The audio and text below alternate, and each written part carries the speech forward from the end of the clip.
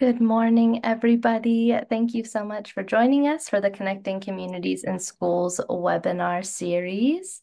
Today, you are in the Building Bridges, a collaborative partnership between community, coalition, and schools. So we're going to go ahead and get started. My name is McLean Gutkin. I'm a member of the Schools Network, and the mission of the South Carolina Schools Network is to identify and promote healthy eating and active living strategies in South Carolina public schools that empower key stakeholders and encourage collaboration among those seeking to improve student health and academic achievement. Thank you, McLean. My name is Erica Ayers, and I'm the school wellness consultant with DHEC's Division of Nutrition, Physical Activity, and Obesity Prevention. And I also serve as the executive director for the South Carolina Governor's Council on Physical Fitness. And the mission of the council is to serve the state by supporting and promoting the health of all South Carolinians through the advancement of physical activity. One area of focus for the Governor's Council is to support student fitness, which is why they work in collaboration with the schools network. An example of this collaboration is this webinar series. The purpose in this series is to enhance the collaboration between schools and communities using the whole school, whole community, whole child model as a framework to support student health. And today we are going to be focusing on health education and community engagement. And McLean, I will pass it back to you. Thanks, Erica. So today you are going to hear from Rachel Fobare. She is was South Carolina's 2023 Health Education Teacher of the Year. And you're going to learn how Erin's Law is being taught in schools across our state and community resources that can help support the requirements of this law. You're also going to hear from Robin Cooper, who is the Regional Program Manager with the Alliance for a Healthier Generation, on how South Carolina's community health coalitions are partnering with schools to support student health and also community health. So I will turn it over to Rachel.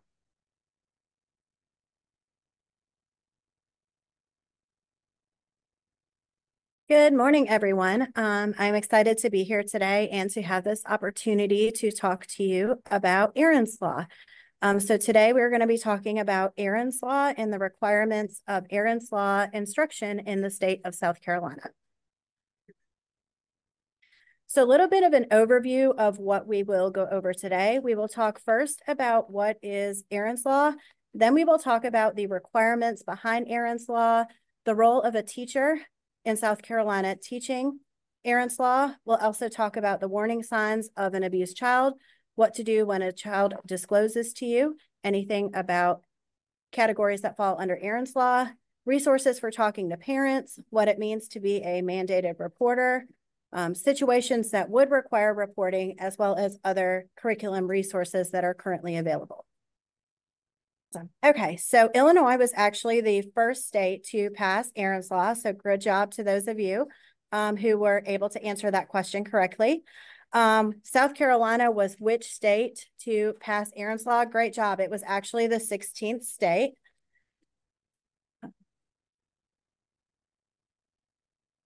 In what year was Erin's Law passed in South Carolina? We're going to talk about this one this year. So that one was a close-up between 2016 and 2017. So we'll talk about that year in just a moment.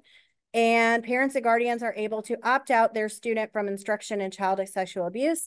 That is a false statement. So great job answering the poll questions. And these are different topics that we will talk about throughout the presentation today. So Erin's Law was named after a childhood sexual assault survivor, and she is now an author and speaker and activist named Erin Marin. She is the founder and the president of Erin's Law. It was first registered in the state of Illinois, so that was one of the poll questions. What was the first state to adopt Erin's Law? And Erin's Law has since then been passed in 37 states. Another poll question that we had was South Carolina was the 16th state to pass Erin's Law. So that's just a little bit of background information on Erin's Law. And this is current map in the United States of what states have passed. So currently 15 states have passed Erin's Law. 22 states, this was being introduced in 23-24. So at the point of this map, we had not fully transitioned into Erin's Law, and then there was 13 states still in the process. So we kind of fell about middle of the pack in implementation early on within Erin's Law. So when did Erin's Law become passed in South Carolina? So this is a copy of the State Department of Education memorandum, which came out July 25th, 2016.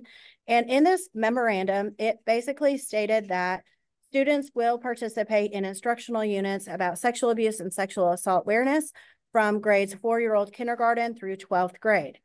And then it went on to detail that this would begin in the 2015-2016 school year.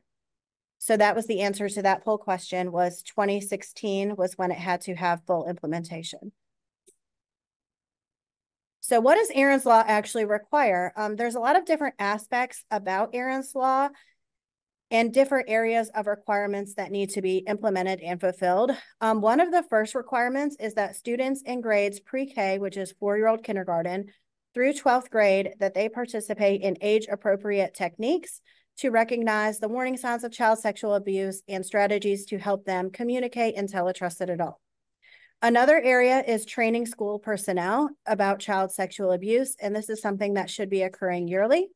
And parents and guardians, distributing information, sharing information at parent engagement nights, talking about the warning signs of child sexual abuse, plus needed assistance, referral, resource for information to support sexually abused children and their families. So these are parts that should not be done alone or standalone by a health education teacher, but relying on support from other individuals like school counselors and school social workers who could be able to help to implement Erin's Law at your school. So your role as a teacher, these are some statistics about students. 1 in 4 girls and 1 in 6 boys have actually been sexually abused by the age of 18. So if you don't think you know a student has happened to, think again, because these students sit in our classrooms every single day. So it is our role to talk to students about safe, unsafe touches, safe and unsafe secrets, and making students aware that they are in a safe environment and they have adults around them that they can go to if they have been abused. So warning signs of an abused child, looking for sudden bruises, changes in appetite, wearing inappropriate clothing. For example, wearing long sleeves in warmer weather, talking very aggressively to other students, being suddenly very defiant, acting out, being very disruptive, coming to school extremely early, not wanting to go home, changes in grades, cheating, lying. Those are just some of the warning signs, things to look for. And sometimes these warning signs are not evident at all. So what to do when a student discloses to you? What should you actually do? One of the first things to remember is to never act shocked, just to remain calm in the situation. Praise the child by telling the child that they did the right thing. Never prying the child for information, not asking for leading type questions. So basically just getting factual information. All you need to know is who, what, where, when, and that is pretty much where you want to cut the conversation off with the child. Let the child know that they are safe. Try to make them as comfortable as possible. Reassuring the child it is not their fault, and explaining that the school does have the policy to notify the police. So really sitting down with the student and explaining the process to them, that can prevent the student from becoming maybe upset down the road, or when they go to the counselor's office, you want to prep them, know that they are going to be asked questions, and just keeping the conversation again around all you have to communicate is the essential questions, basically who, where, and when, and what took place. So talking to parents, one of the things that educators should be trained to do as a mandated reporter is to never contact the student's parent if a child discloses any information. So not picking up the phone, because then that could trigger more problems down the road. A parent may want to try and have their child recant abuse if they know it's been reported. There's the risk of the parent may taking off with a child and going into hiding, and a parent may confront an abuser if they know about the situation has been reported before police are actually involved. So that all deals with keeping not only the child safe, but in sometimes not making the situation escalate too quickly until all parties are there and available to be supportive. So in South Carolina, educators are mandated reporters. So according to the Keeping Children and Families Safe Act of 2003, it was the reauthorization of the Child Abuse Prevention and Treatment Act. So it has standards for defining child physical abuse and sexual abuse and neglect, and talking about how educators and other parties have to be mandated reporters. So if you suspect a child is being abused, you have to contact Child Protective Services immediately and the police. If you are in a school type setting, this is not something that you would want to do alone. You would want to involve your school counselor, your social worker, and other individuals like school resource officer and administration. So you're not making that phone call alone, and you're supported and they're aware of the situation prior to making the phone call. Situations that require reporting as a mandated reporter. A child has shown warning signs of being abused. A child has stated that he or she has been abused. A child has stated that another child has been abusing them. An adult discloses that they have abused a child. A child becomes aware of child pornography online. An adult is aware that another adult or child is viewing child pornography, and a child states that their friend or family member is being abused. So each district in South Carolina is actually allowed to select their own curriculum to teach Erin's Law. There are recommendations on the South Carolina State Department of Education website, but the nice part is that each district is actually able to select their own curriculum. There is not one uniform curriculum for the entire state of South Carolina at this time. There are just resources provided. And we can discuss some of the resources that are available on the South Carolina State Department of Education website.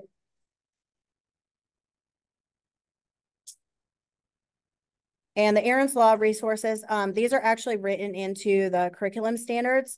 So the standards do discuss what you need to cover as far as this topic in your classroom. And the links are now in the chat, so you can access these links on here at any time as well. So some of the resources that we've connected you with are the South Carolina Sexual Assault, Domestic Violence, and Child Advocacy Centers, and those are sorted by typically by regions and county. So we've provided you with all of those numbers, phone numbers as a resource, and potentially who to get in contact with. On the second link, it goes over different kinds of programs. So in here, it'll have programs that are recommended for pre-K through 5th grade, 6th grade through 8th grade, and 9th through 12th grade. And you want to remember that these curriculums do need to follow the Comprehensive Health Education Act, and making sure that these resources are in compliance with state law about what is able to be discussed and not able to be discussed. But they do have multiple resources that they refer you to on the website. And they also have on here in the third link, they actually provide other resources as well, which are typically website resources, not actually curriculums, but they're website links of things like coloring books, posters, video library, podcasts, and different type activities with links are provided on there as well. So in the links, you should have links to a list of curriculum, but also a link of websites with potential activities that could be used for Erin's Law instruction. And all of these were distributed by the South Carolina State Department of Education. Rachel, we have time for questions now. If If there's any questions, yes, I can answer questions. Does anyone have any questions for me on Erin's Law? Hopefully that was just a good overview to introduce. If you have not heard of Erin's Law, or you were not fully aware of the curriculum requirements, that it does need to be taught annually, grades 4K through 12th grade. Typically in high school setting, it's typically taught one time in a health education course.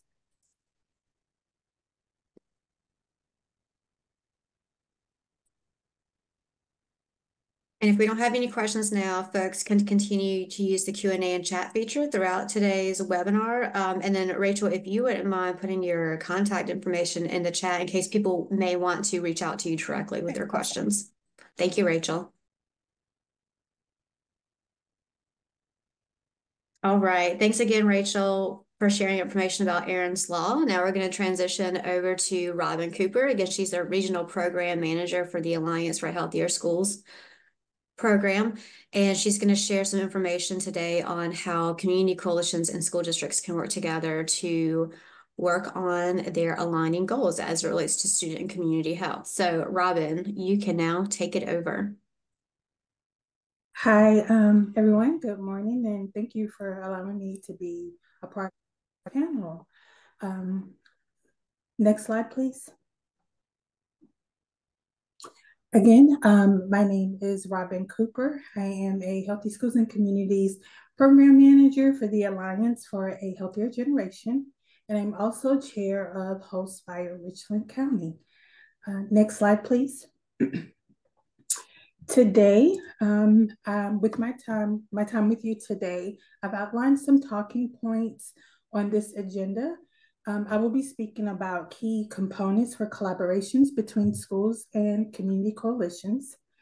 I will also discuss how schools and community coalitions can align shared goals, the importance of collaborative efforts between community-based organizations. I will also share with you some positive collaborations I've had the wonderful opportunity to participate in. And I will share some information about South Carolina Fitness Gram for community leaders. Next slide, please. The Alliance for a Healthier Generation has a 6-step process, which is a structural framework for school initiatives. This is founded in best practices to support school and district policies grounded in health and wellness. This guide supports stakeholders to engage in ongoing assessments, to evaluate and identify areas of opportunity regarding policies and procedures to strengthen health and wellness within the school environment. From the diagram on the screen, you can see that initial step is build support. Building support is foundational for collaboration, connections, and alignment of shared goals. Building support should have a collective approach for engagement and advocacy from different entities, such as your local, state, and local state agencies, city and county council, key decision makers, those that can really move the needle when you're trying to achieve shared goals. Obviously, our schools and school districts, and being specific with those partnerships with district leadership, SCI, Student Improvement Council, school boards, teachers, staff, administration, and most importantly, students. Oftentimes we make decisions about students for students, but do not include students in the decision-making process. Community-based organizations, hospitals, FQHCs, local health departments, library community members, businesses, law enforcement, just really be open to forming partnerships with those entities. And as it relates to my presentation, community coalitions. With all of these organizations, when we come together in solidarity, the possibilities for positive change is limitless. So I believe we're going to go to a poll. This poll, I ask, where are you in the 6-step process in regards to your school or community-based organizations? Are you here today just to learn how do you start support? Are you at the ground level at step 1? Or have you already assessed policies, developed plans, and you have some action planning going on? Or are you at the end of the process and y'all have taken action and you're ready to celebrate success? So where are you in that? Okay, this is This is great. So the majority of you said that you are at that building support foundation. So I really hope that you get a lot out of the information that I will be continuing to present this morning. Next slide, please. So with any partnership, there are some key components that we need to consider. Next slide, please. As I mentioned in my intro, I am chair of Wholespire Richland County, and we are a community coalition missioned with creating those sustainable approaches and changes to healthy eating, active living lifestyles through community connections. So on your screen is just a collage of the different organizations that make up Wholespire Richland County. This isn't everybody, but this is a good representation of the stakeholders we have engaged in our coalition. So going back to key components for collaboration, I like to think of it as a recipe. And with any good recipe, there has to be some key ingredients. Next slide, please. Communication, open communication. Communication isn't just talking, it is listening. It is taking what has been said and oftentimes putting it into action. Open communication sets clear and concise lines for discussions, which is essential. Hosting and facilitating regular meetings is an important step for information sharing, resources, updates, feedback, and to discuss any setbacks if necessary.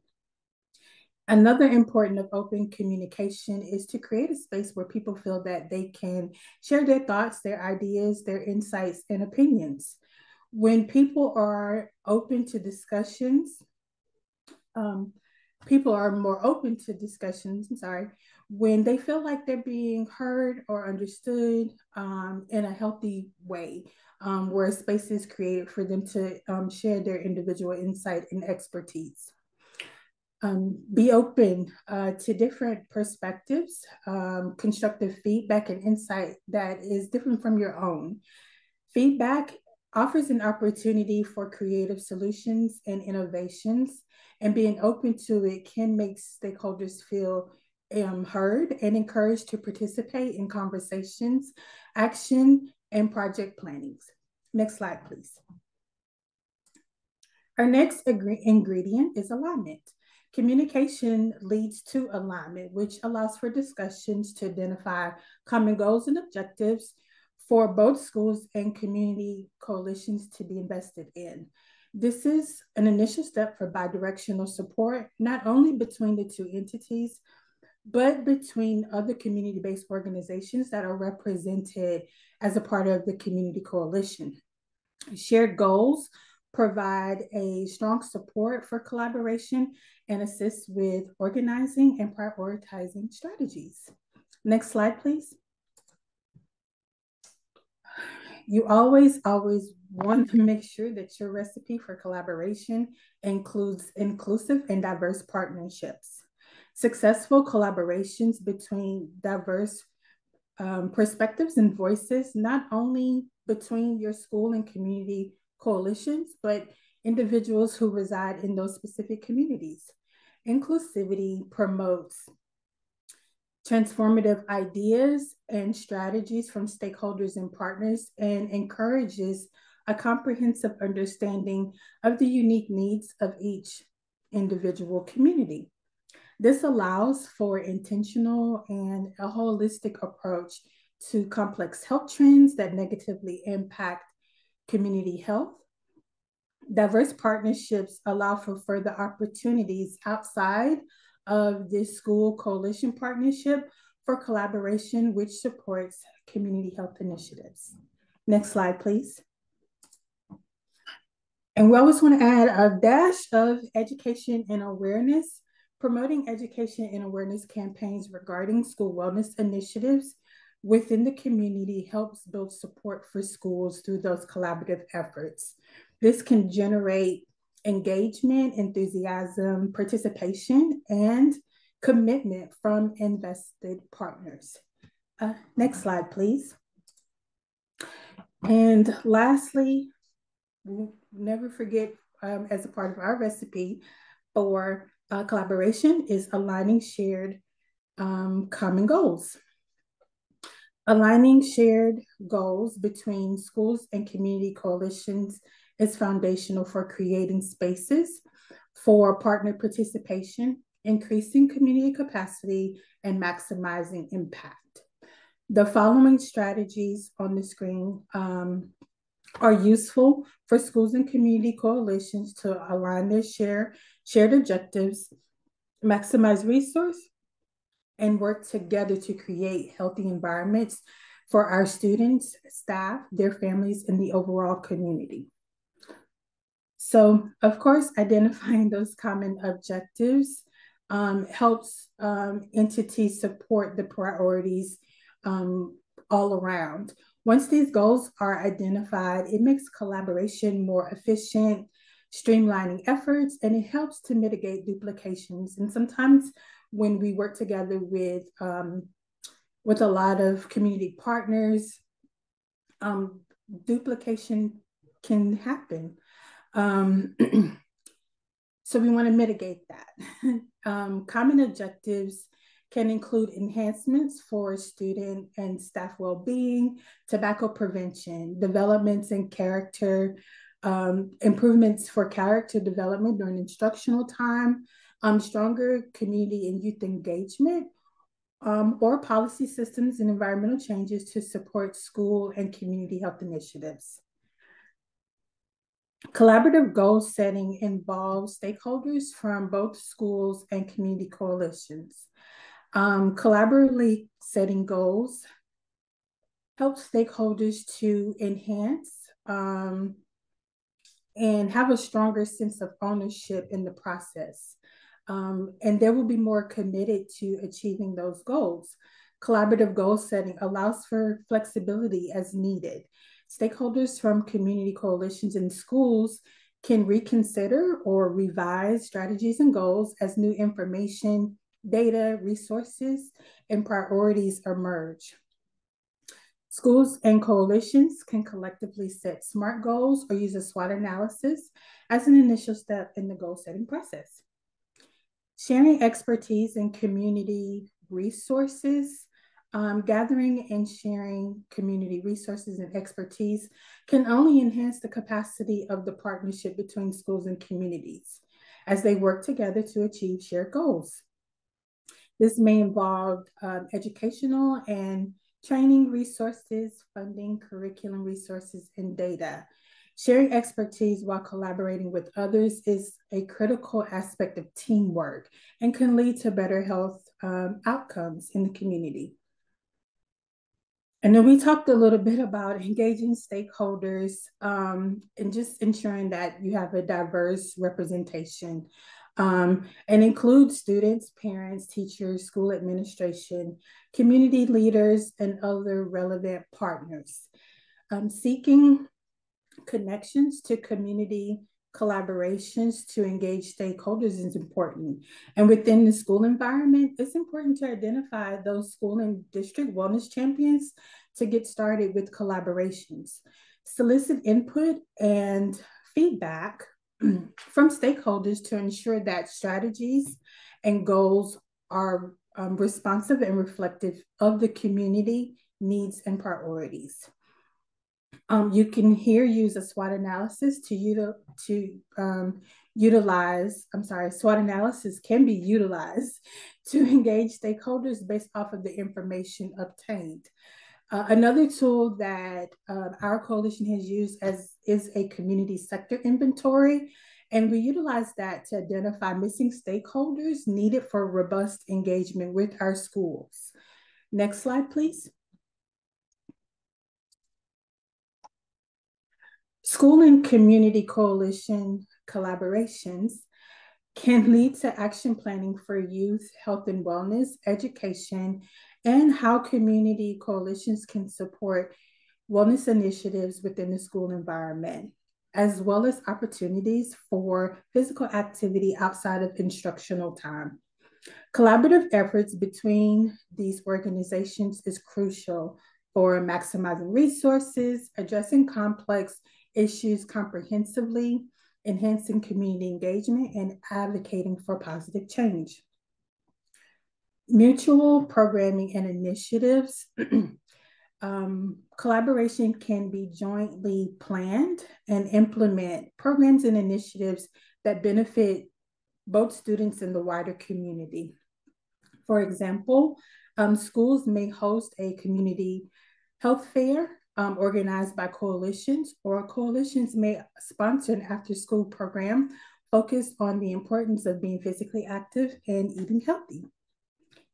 Community engagement and family engagement and community involvement. The collaboration between schools and community coalitions can facilitate increased parent and community involvement in education and youth development efforts. This involvement can take the form of volunteer opportunities at schools and at after-school events, parent education workshops, community listening sessions, and forums.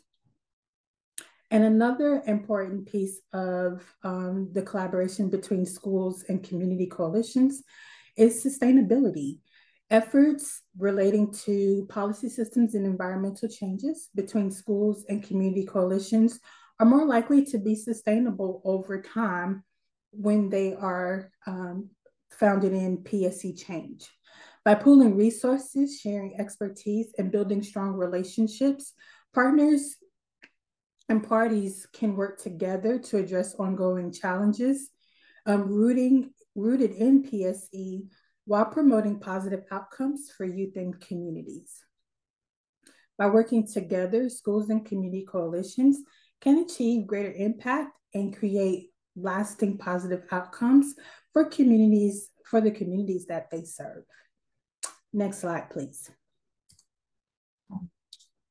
So collaboration in action. The next couple of slides are just some successful community collaborations that Wholespire, Richland County, and other coalitions that I've been a part of have achieved together. Next slide, please. So Wholespire, Richland County, in partnership with Diabetes Free SC and Clemson Extension, has connected with 4 schools in Richland District 1 for school garden projects. Really excited about this initiative.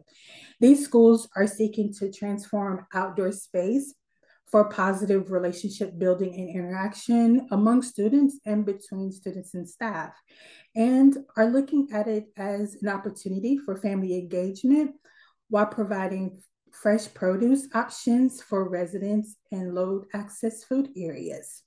So that's the picture on the left. The picture on the right is a functioning community garden. Our coalition has partnered with Koinonia of Columbia and Hyde Park Elementary to do this community garden in one of our low access areas in Richland County. This garden was actually, the project was completed in 2020. Yes, in 2020. And it is still up and running today. And it's being tended to by Koinonia of Columbia and their after school program, again in partnership with Hyde Park Elementary. Next slide, please. So Wholespire, Richland County has partnered with the Columbia Food Policy Committee to do listening sessions in low access food areas. And we were able to really get information and feedback from the residents, how their experience has been when trying to access food. And we've taken that information and helped to pilot a mobile market for the county. We are also working with our partners in Food Share to look and see about expanding their partner site program throughout the county. Next slide, please.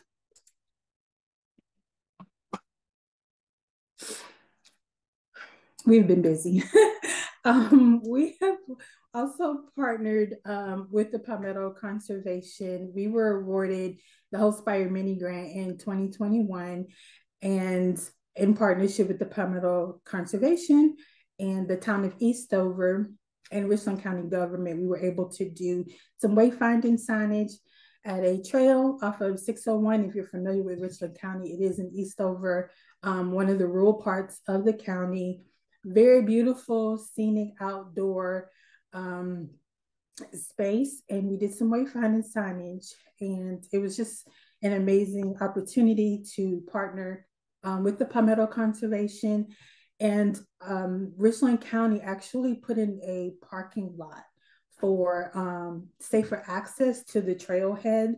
601 is a really busy highway, so people have to actually cross the street, very dangerous. So in partnership with them, they were able to put in a parking lot to make access to the trail safer. I invite you guys to go and check out our signage that is out there.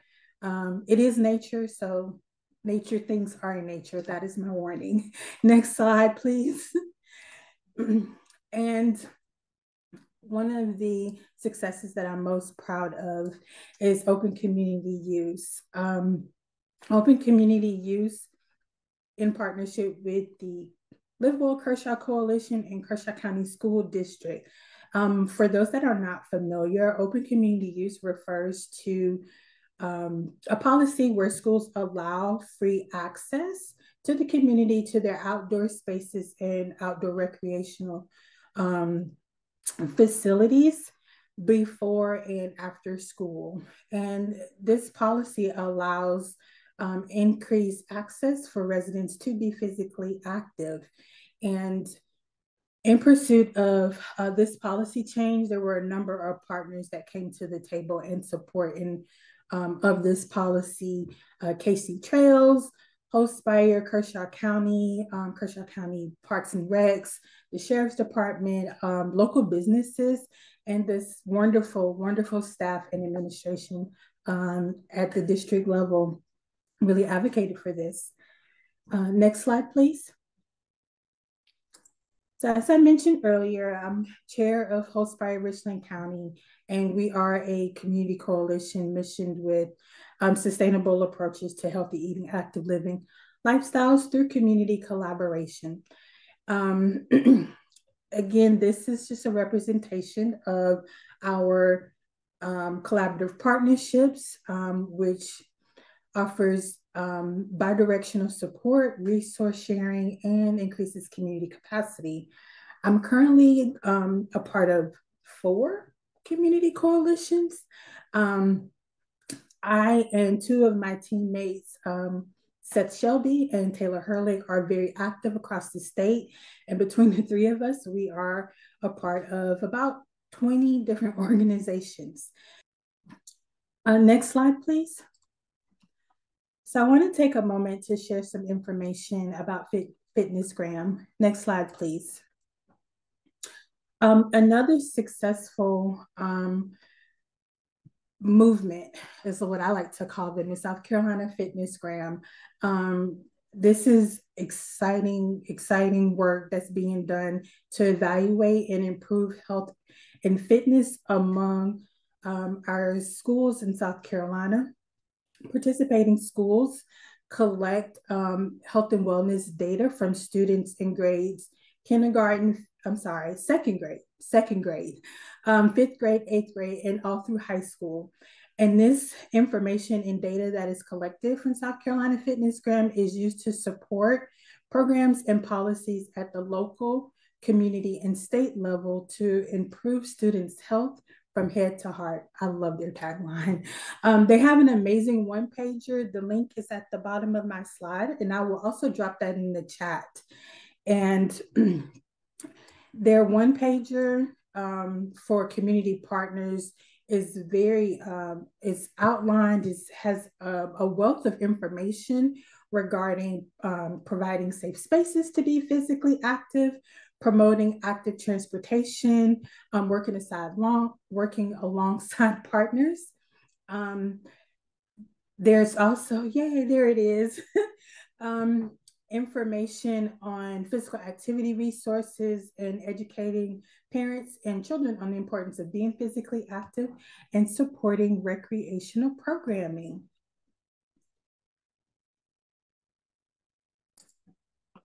I invite you guys to check out the one pager. I use it all the time. I've used it with our coalitions, and we've used it to engage new partners to participate in our coalition. And that is it from me today. Thank you guys so much for allowing me to speak with you. And if you have any questions, let me know. Thank you so much, Robin and Rachel. We do have some questions in the Q&A. Melinda Moody asked, can a web training be sent out by email so that I can use it for my staff?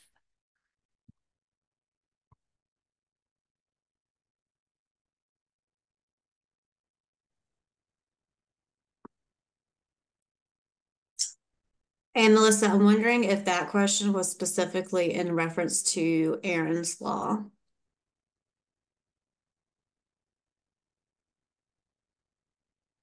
While we maybe wait on clarification from Melissa, Rachel, I was wondering, there were a lot of great questions in the Q&A that you responded to. I was wondering if you wouldn't mind just touching on some of those in case anybody missed it and have the same questions. Okay. So again, the instructional requirements again for Erin's law. So the way the law is written, it states in the memorandum that it should be taught once every year in grades 4-year-old kindergarten through 12th grade. Now for elementary school, health is typically taught in each grade within elementary school. Typically students have a physical education course in middle school. That should be every year depending on what the requirements of your district says. So follow what your district says as far as if it is required at your middle school, or if students are taking like another course, like dance, for example, or maybe they're not participating in a physical education class because band is allowed. You would have to be kind of creative to make sure the students got that instruction. But as far as high school goes, it's typically only required to be taught one time in high school. So in our district, we have a personal health course, and that is where the topic is covered. So that would be just making sure that you're in compliance with the law, that it is being covered in 4K through 12th grade. Should be pretty easy to incorporate in elementary school. As far as middle and high school, it depends on what your schedule is for each district as well. So are there any trainings offered for teachers on Erin's law? Not that I currently know of right off now at the top of my head. However, we have had training in the past. And so yes, Ben just commented in the chat. Thank you, Ben. In the process of updating resources for Erin's law, once those are available, a memo will be sent out to districts. Yes.